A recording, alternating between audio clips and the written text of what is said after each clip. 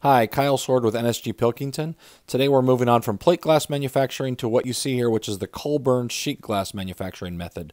This started in Charleston, West Virginia in 1917. There were some innovations that happened a couple years ahead of that, but really this is the first large-scale commercial manufacturing. So this is the furnace that we're looking at.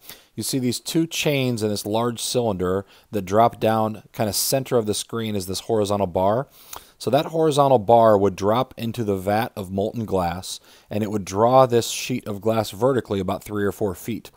Once it hit the top of this large cylinder, it would get turned and go into a horizontal roller bed that would cool the glass enough that you could actually put it into a continuous process, right into the annealing layer, and then right to cutting. So major innovation in the glass industry.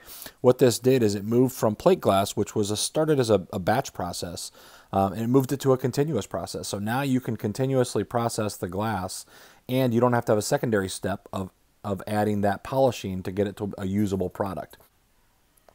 So major innovation, because a continuous process that you can take right off the line and put into a window increases your output, and it reduces the cost of the product because you no longer have to do all that processing.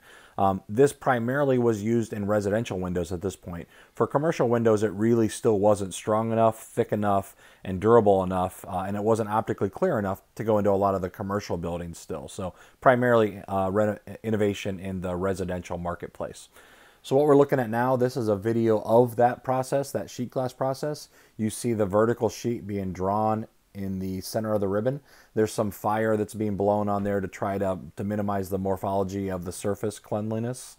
And then it's drawn vertically onto that next roller.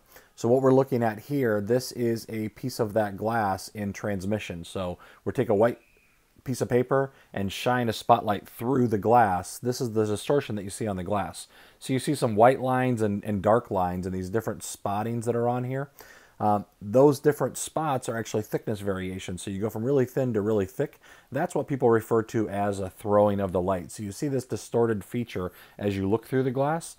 But the surface quality was really clean on this product because the glass wasn't in contact with anything from when it was really molten until it had cooled a couple hundred degrees at the top of that cylinder. So that surface cleanliness now means that you don't have any surface distortions that you see. You see these little thickness variations, so the glass throws the light, but you can still make out what's on the other side of it, and you don't have to polish it. So that really made for a nice looking window for residential windows. At this point, it was a major innovation, and it really changed the residential construction industry at this point.